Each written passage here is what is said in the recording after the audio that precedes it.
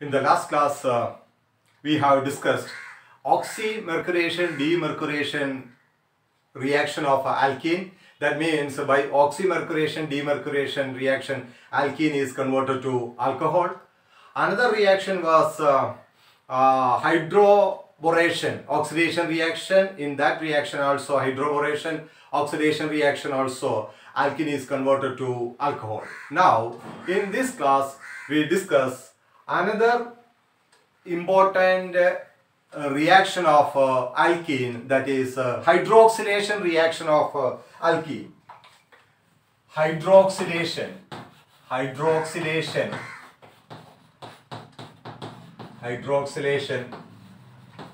reactions of alkene.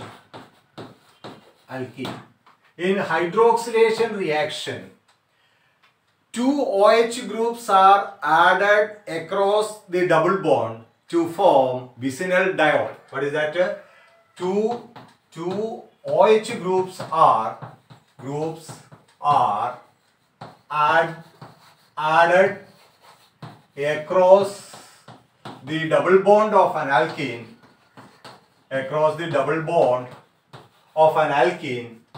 to give vicinal diol or glycol. Vicinal diol or glycol. Okay, that means look at here, CH2 double bond CH2. What will happen? In this type of reaction, two OH groups are added across the double bond. That means CH2, here it will become OH, and here also CH2 OH. This is 1,2 diol, vicinal diol. Two OH groups are added across the double bond. This carbon is getting OH group, this carbon is also getting OH group. This type of reaction is known as hydroxylation reaction. Now, how we can add these two OH groups across the double bond? Let us go through the different methods for the hydroxylation. That means adding of two OH group in the adjacent double bonded carbon atom. Okay.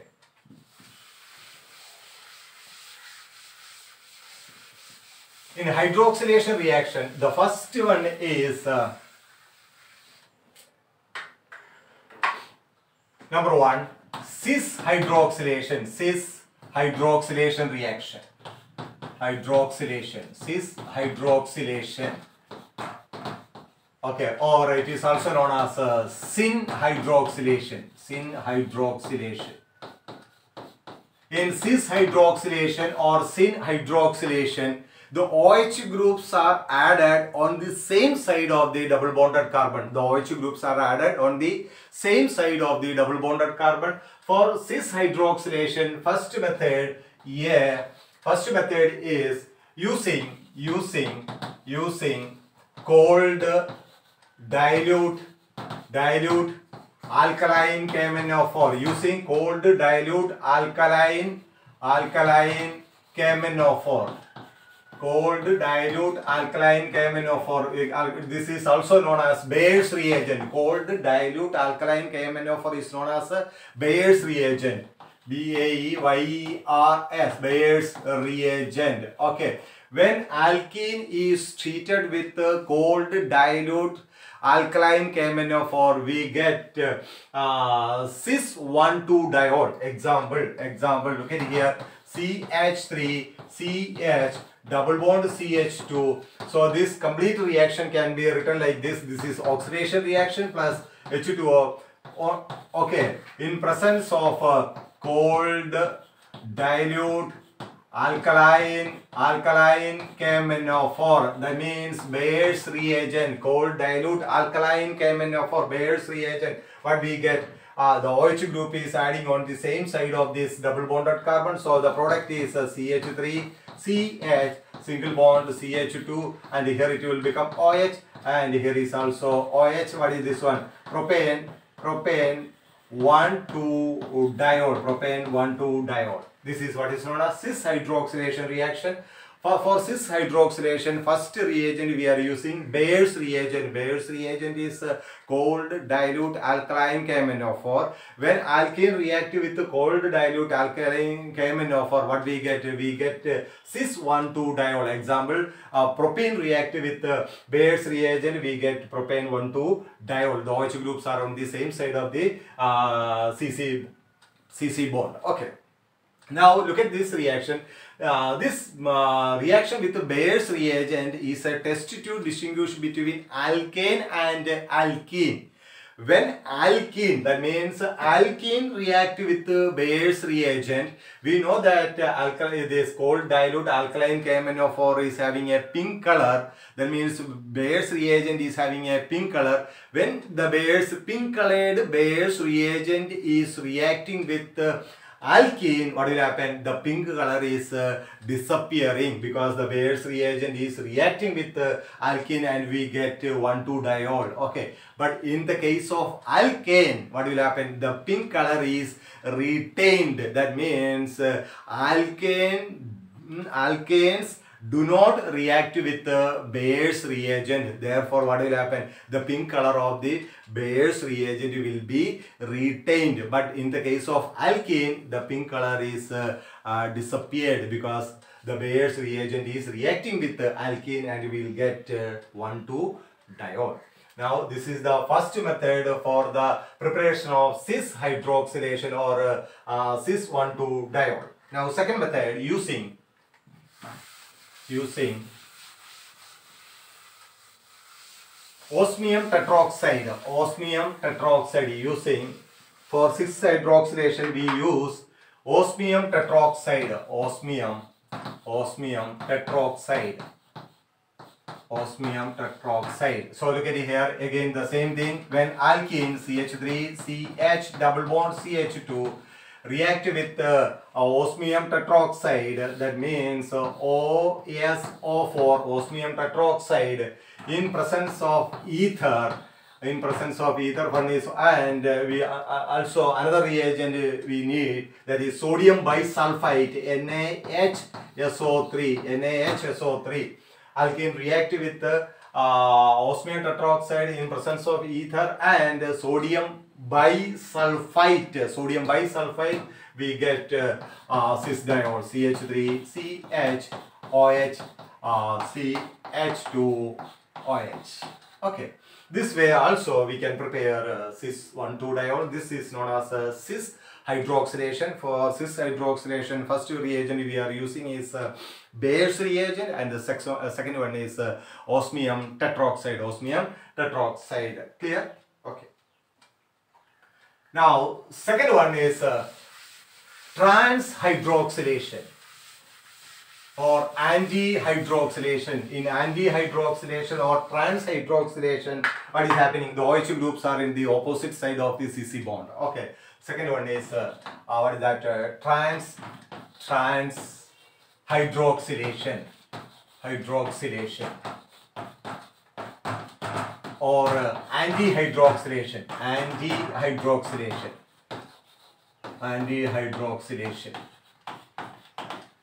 Trans hydroxylation or anti-hydroxylation. Look at here. In trans hydroxylation or anti-hydroxylation, the first step is step 1 is epoxidation. Step 1, epoxidation.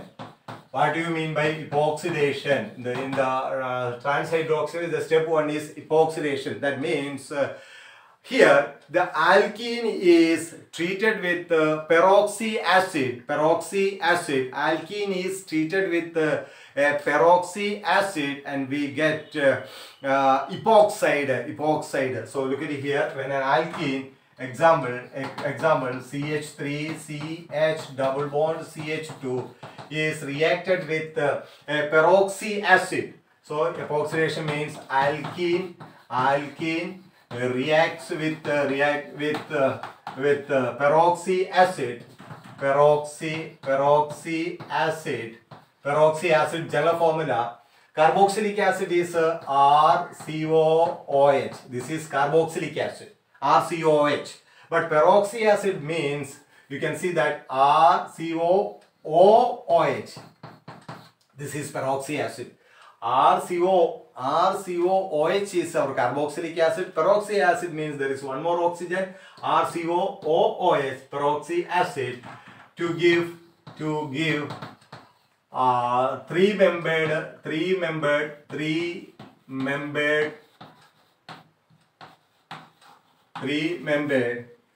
cyclic ether. Three-membered cyclic ether known as epoxide or oxyrane. It is also known as oxyrane. This reaction is known as epoxidation. What is that? Alkene react with peroxy acid. So example, CH3 CH double bond CH2, alkyl CH3 CH double bond CH2 react with the peroxy acid. Example, CH3 COOH. This is a peroxy acid, acetic acid. This one react with peroxy acid. What you will get? Look at it here. What the product will be? You get to give three-membered cyclic ether. Three-membered cyclic ether. Look at here how I am writing. See, I am writing CH3. Here it is CH. This CH. Now I am writing single bond CH2. Okay. Now you look at here. Here is here a structure like this. Okay, this is epoxide propane. This is epoxide.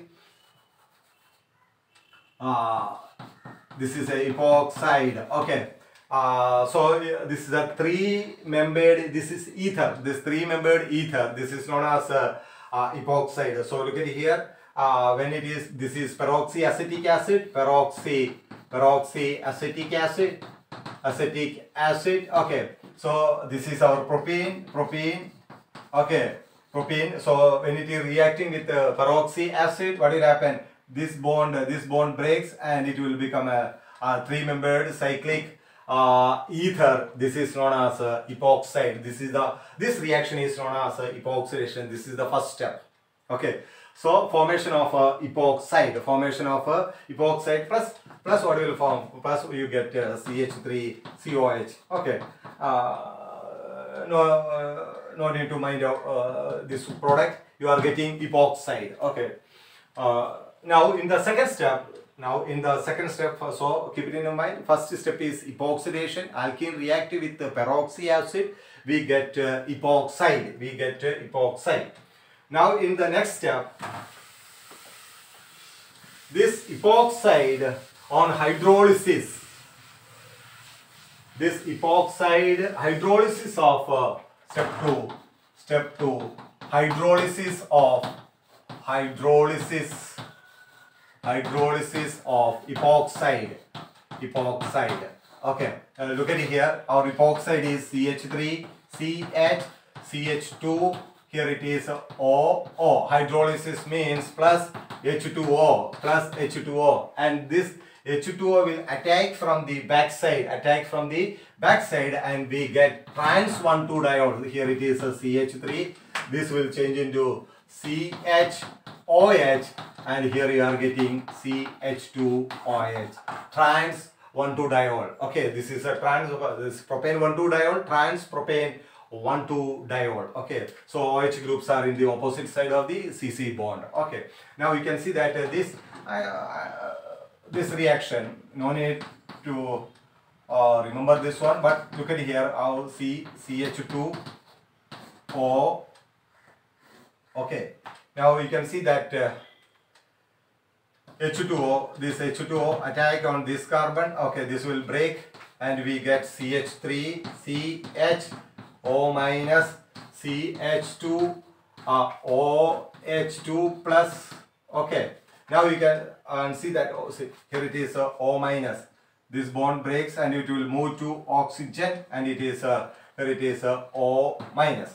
Now you can see that this for stability, this H plus, that means minus H plus.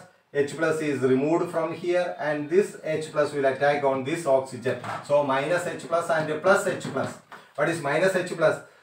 this bond breaks from hydrogen, okay, and H plus is removed. H plus, that means minus H plus, and that same H plus is coming to this oxygen, and you get this product. Okay, so that's all about trans hydroxylation. So cis hydroxylation and trans hydroxylation. Okay, thank you. We continue in the next class.